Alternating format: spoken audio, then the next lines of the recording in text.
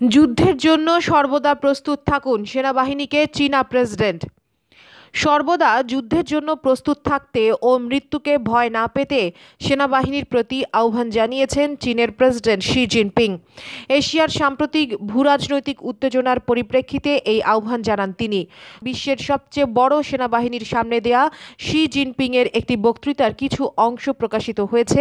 চীনা সংবাদ মাধ্যমে বক্তৃতাটিকে দেশটির সেনাবাহিনীর সামনে দেয়া বিরল বক্তৃতা হিসেবে আখ্যায়িত করেছে। চীনের ক্ষমতাসীন কমিউনিস্ট পার্টির কংগ্রেসে কয়েক দশকের মধ্যে দলটির সবচেয়ে প্রভাবশালী নেতা হিসেবে নিজের অবস্থান জোরালো করেছেন শি। বার্তা সংস্থা সিনহুয়া জানিয়েছে, উত্তরাঞ্চলীয় হেবেই প্রদেশে চীনের পিপলস লিবারেশন আর্মির একটি ঘাঁটি পরিদর্শনে গিয়ে কয়েক হাজার সেনা সদস্যের উদ্দেশ্যে দেয়া বক্তৃতায় শি জিনপিং বলেন, কষ্ট কিংবা মৃত্যুকে ভয় পাবেন না। তুরস্কের বিরুদ্ধে গভীর ষড়যন্ত্রের সিরিজ হাতে নিয়েছে যুক্তরাষ্ট্র, বললেন এরদোগান।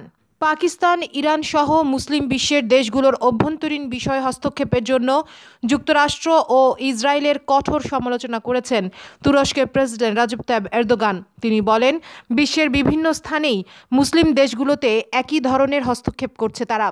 ফ্রান্সের উদ্দেশ্যে দেশ ত্যাগ করার আগে ইস্তাম্বুল বিমানবন্দরে তুর্কি প্রেসিডেন্ট সাংবাদিকদের বলেন, পাকিস্তান ও ইরানের মতো একই ধরনের হস্তক্ষেপ করা হচ্ছে Iraq, Syria, Libya, Tunisia, Sudan ও সাদে।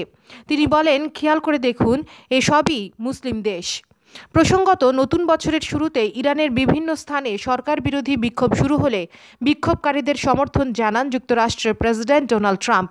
একই সাথে বিক্ষোভকারীদের প্রশংসা করে রাজপথ দখলের পরামর্শ দেন ইসরায়েলের প্রধানমন্ত্রী বেনিয়ামিন নেতানিয়াহু।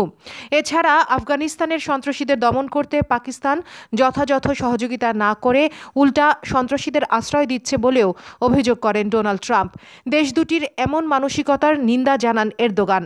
এছাড়া ইরানকে সহযোগিতার জন্য যুক্তরাষ্ট্রের আদালতে অভিযুক্ত এক তুর্কি ব্যাংকারের বিষয়ে ওয়াশিংটনকে তাদের ন্যায় বিচারের মানসিকতা পুনর্বিবেচনার আহ্বান জানান তিনি বলেন, এটি যদি যুক্তরাষ্ট্রের ন্যায় বিচার হয় তাহলে সেটি বিশ্বের জন্য দুর্ভাগ্য।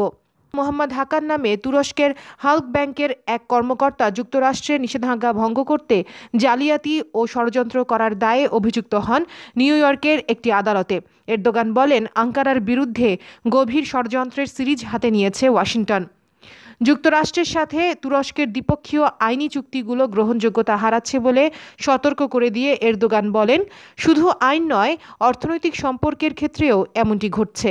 আমার বলতে খারাপ লাগছে যে এতদিন না হলেও তাদের এমন ভূমিকার কারণে সেটি এখন থেকে শুরু হবে। ভারত নিয়ন্ত্রিত জম্মু কাশ্মীরে 2 সপ্তাহের মধ্যে 11 সেনা জওয়ান নিহত হয়েছেন। জম্মু সীমান্তে গতকাল সর্বশেষ নিহত হয়েছেন বিএসএফের হেড কনস্টেবল আর.পি. হাজরা। বিএসএফের এক কর্মকর্তা জানান, পাকিস্তানি সেনারা সাম্বা সেক্টরে ভারতীয় সেনা চৌকি লক্ষ্য করে গুলিবর্ষণ করলে তিনি মারা যান। পশ্চিমবঙ্গের মুর্শিদাবাদ জেলার বাসিন্দা আর.পি. হাজরা নামে ওই জওয়ানের গতকালই জন্মদিন ছিল। পাক বাহিনীর গুলিতে গুরুতর আহত হলে তাকে দ্রুত স্থানীয় একটি চিকিৎসা কেন্দ্রে নিয়ে যাওয়া হলে সেখানেই তিনি মারা যান। পাক বাহিনীর পদক্ষেপের পাল্টা জবাবে গুলিবর্ষণ করা হয়েছে বলে ওই বিএসএফ কর্মকর্তা জানান। এর আগে গত 31 ডিসেম্বর জম্মু কাশ্মীরের রাজৌরি জেলায় নিয়ন্ত্রণ রেখা পাক সেনাদের গুলিবর্ষণে জগজির সিং নামে এক সেনা নিহত হয়েছেন। গত 23 ডিসেম্বর রাজৌরিতে নিয়ন্ত্রণ রেখা বরাবর সেনাবাহিনীর এক মেজর সহ 4 সেনা জওয়ান নিহত হন। এছাড়া গত 31 ডিসেম্বর ভোরে কাশ্মীরের পুলওয়ামা জেলায় আধা সামরিক বাহিনী সিআরপিএফ প্রশিক্ষণ শিবিরে গেরিলা হামলায় 5 সিআরপিএফ সদস্য নিহত হন। অন্য এক পরিসংখ্যানে প্রকাশ, গত এক দশকের মধ্যে 2017 সালে পাকিস্তানের পক্ষ থেকে সবচেয়ে বেশি যুদ্ধবিরতি লঙ্ঘন করা হয়েছে। এর ফলে সেনাবাহিনীর 19 এবং বিএসএফের 4 সদস্য সহ 35 ব্যক্তি নিহত হয়েছেন। এদিকে জম্মু কাশ্মীরের আর.এস. পুরার অর্নিয়া সেক্টরে বিএসএফের গুলিতে এক পাকিস্তানি অনুপ্রবেশকারী নিহত হয়েছে। বিএসএফের এক কর্মকর্তা বলেন, পাকিস্তানের দিক থেকে একজনের গতিবিধি লক্ষ্য করে তাকে প্রহরারত বিএসএফ জওয়ানরা থামতে বলে, কিন্তু তা না শুনে সন্দেহভাজন ওই ব্যক্তি এগুনোর চেষ্টা করলে বিএসএফ গুলি চালালে তিনি মারা যান। ডিয়ার ভিউয়ার্স, আমাদের চ্যানেলের নিউজটি যদি আপনাদের ভালো লেগে থাকে তবে আমাদের চ্যানেলকে সাবস্ক্রাইব করুন এবং আপনাদের বন্ধুদেরকেও সাবস্ক্রাইব করতে উৎসাহী করুন। নতুন নতুন নিউজ জানার জন্য আমাদের চ্যানেলের সাথেই থাকুন। ধন্যবাদ।